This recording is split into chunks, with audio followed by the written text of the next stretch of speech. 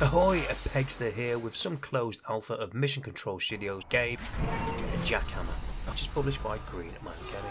This game is based in the 22nd century, where rocket-powered robots fight to the death in television's most brutal sport, JackHammer, a new sci-fi sports FPS. Now that's lifted directly from Mission Control Studios website. It's not my own creative writing, but that is it. Now on first appearance, all seems a bit rustic and raw-like. I quite like it. Well, that could be my settings I may have to have a play with. So here we are in the menu screen. I'm just going to have a little play with the sound settings as value my ears, and I'm getting a little old and I don't want to lose any sense of hearing just yet. So let's turn them all down a little bit. About 50% should do it if I can manage to get this done.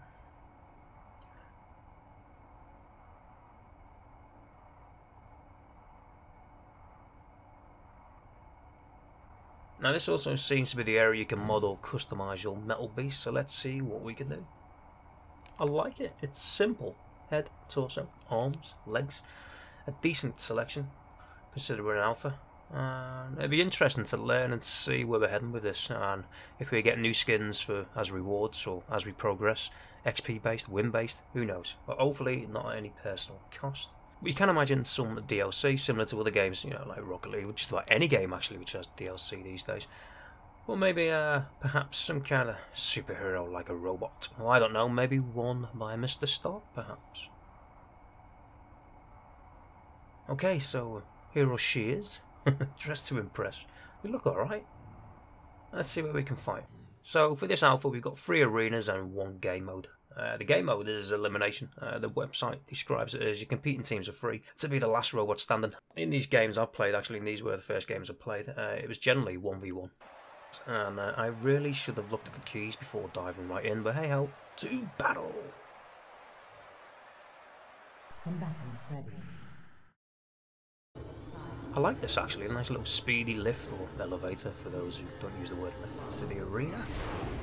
No weapons, no punching, no kicking, so it's not really like real steel. What we do is basically we have to grab one of these balls indicated by the white marker.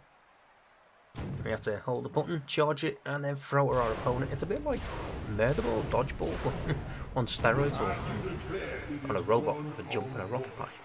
The controls are very simple. Not that I've looked at them, but it's quite easy to work out. WASD, spacebar, shift, left mouse. But yeah, the controls are simple, and I think you could pull off some great trick shots with some practice, once you get the hang of the jumping and using the jetpack, that is. Now, the game is in alpha. There are a few bugs, such as not entering combat when both players are ready.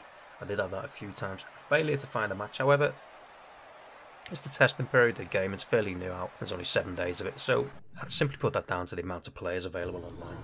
What I have found a bit bugging is the score system incorrectly recording your round match as a loss, even though you may actually be winning on points.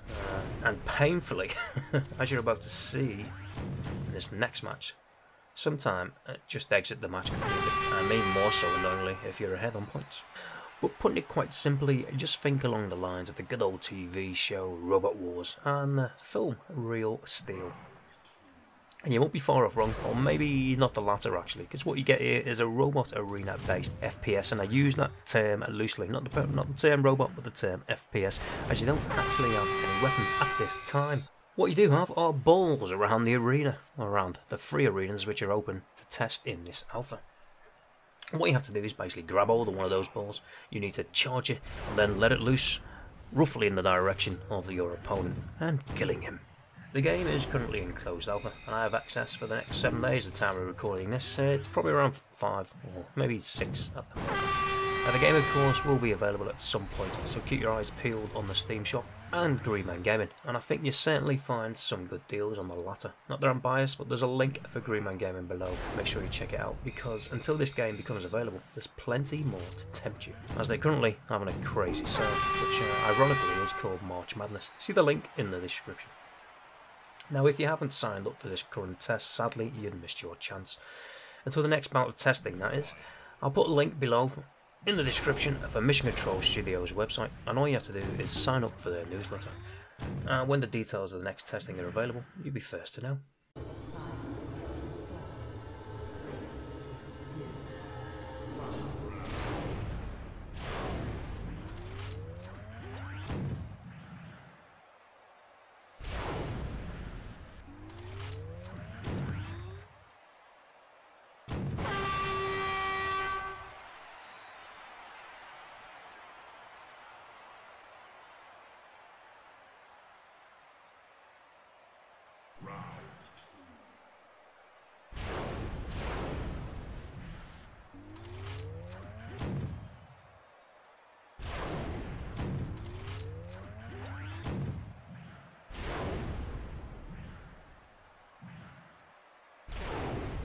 So that's JackHammer. I'll try and get some live gameplay up on Twitch before the alpha stops, so stand by for that. And guess what? There'll be a little link for that also below in the description. So thanks for watching and come back soon. If you liked the video, please give us a thumbs up. Us little creators need an ever helping hand, thanks to YouTube's new "Only the Mighty Will Survive" policy. But thank you and happy hunting.